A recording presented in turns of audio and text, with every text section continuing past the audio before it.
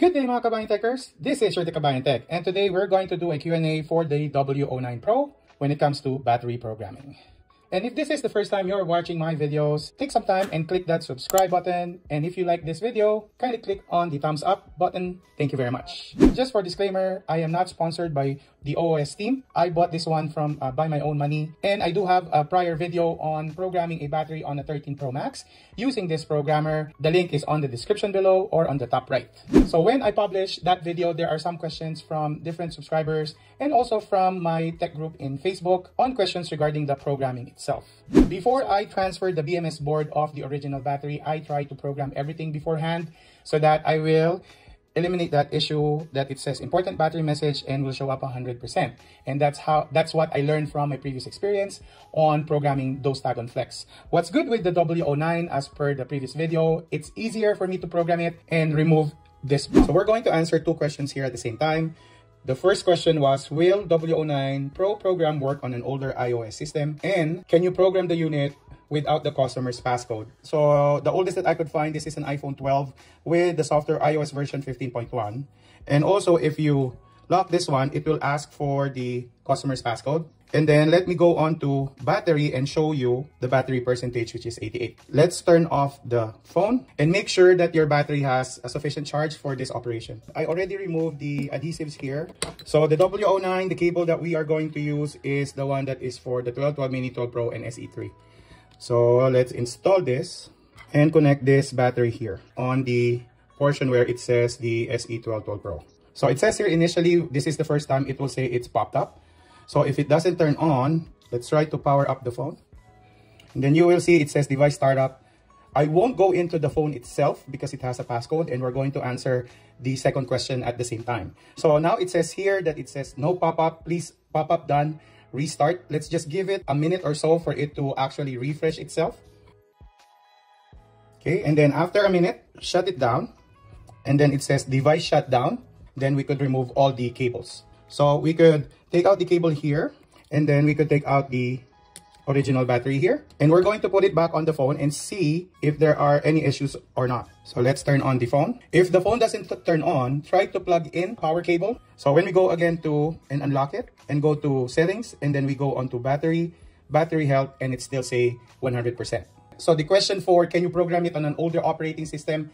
Yes. And then, can you program unit without the customer passcode? The answer is yes. Another question or two questions that we're going to answer would be, can I reset it and still retain the 100% after I program it using the W09? And also, can I upgrade to a higher operating system and still retain the 100%? Both of those questions, the answer is yes, it will retain the 100%, and let me show you. So let's try first the reset.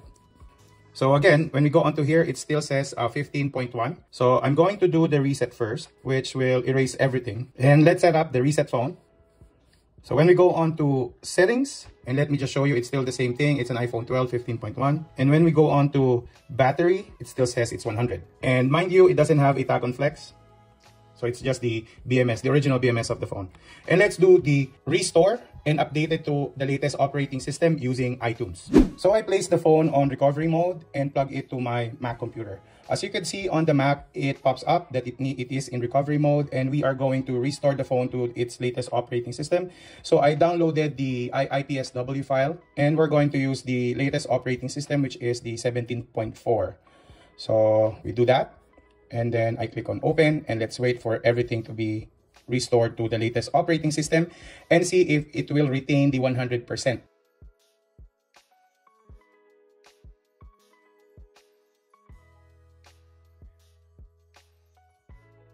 So going back now to the phone, let's set it up again and see if it will show the 100% after we restore it using iTunes. So once we update it to the latest iOS, whatever is available during this time. So when we go on to settings, and then let me just go on to general, just to show you and above. So we already upgraded the iPhone 12 to 17.4. And let's see if it will retain the 100%. And it does retain, and the answer is yes. So for this repair, subscriber asked, after an iPhone battery replacement that was programmed using W09 Programmer, will it retain the 100% battery health after the unit was quick flashed with fix battery health checked using thru tools. We have an 11 Pro Max with battery service status, 79% battery health percentage, and an important battery message display. I programmed the original battery using W09 Programmer. It removed the important battery message, removed the service status, and battery health was restored to 100, transferred the BMS to a new battery cell. So now let's connect to thru tools and perform a quick flash with fixed battery health during flash option selected and see if the battery health will reset back to 79% or will it retain the program 100% battery health. After the quick flash and going to the battery status of the iPhone, it reverted back to its original battery health of 79%, including the service status and important battery message shows up again. So the answer to that question is a no. It did not retain it to 100% after the quick flash on thru tools with fixed battery health during flash option is selected. Continuing from the previous battery replacement on the 11 Pro Max, another question was sent to me, asking can I add a tag-on or a pre-programmed tag-on flex after installing new battery programmed using W09 Programmer to avoid original battery health coming back? Of course, yes, you can, but a few caveats to keep in mind. First, purpose. When I was asked with this question, my first reaction is, what for? It defeats the purpose of the W09 Programmer. But as I go on with finding out the W09 capabilities, it does make sense. Specific issues that may arise in the future, like customer restoring their iPhone using thru tools, or when Apple decided to trigger battery calibration similar to when iOS 14 update came out that affected some iPhone 11 series and above. Second, cost. Using JC, Kionli, I2C tag-on flexes and their respective programmers to activate the tag-on is adding more cost on a repair that you already solved with the W09. Though they started to release pre-programmed tag-on flexes, it is still expensive compared to other brands. Going back to the question, I have been using AES pre-programmed tag-on flex from Mobile Centrics for quite some time and I did not find any issues. Plus, you can reprogram it using the JC Kionli I2C programmers if the need arises. Plus, cost ranges from 3 to 4 per tag-on or even lower if you get them in bulk.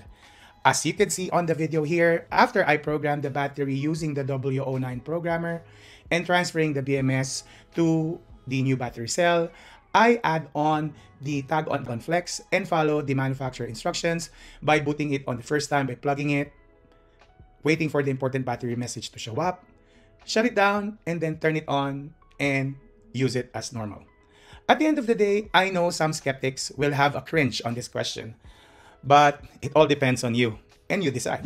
And that's it, mga kabayan techers. I'll stop here and we'll have another Q&A video for the dreaded iOS 17.4 that's been bugging all of us when it comes to battery repair. If you have any questions, comment suggestions, or requests to review devices, kindly write them down below. Like this type of video, click on the like button, and if you are not yet subscribed to my channel, take some time and click the subscribe button. Again, thank you very much and have a good day.